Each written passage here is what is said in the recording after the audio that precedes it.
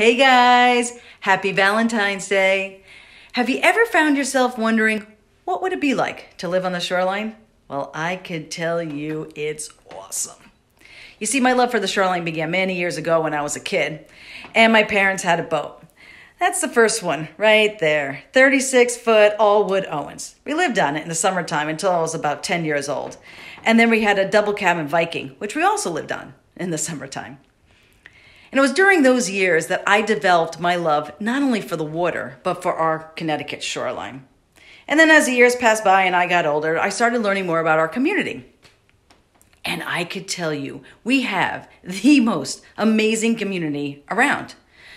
And I'm not just saying it. Like, anybody who knows me knows that I truly believe this. This is the truth. I speak this all the time. It's the people.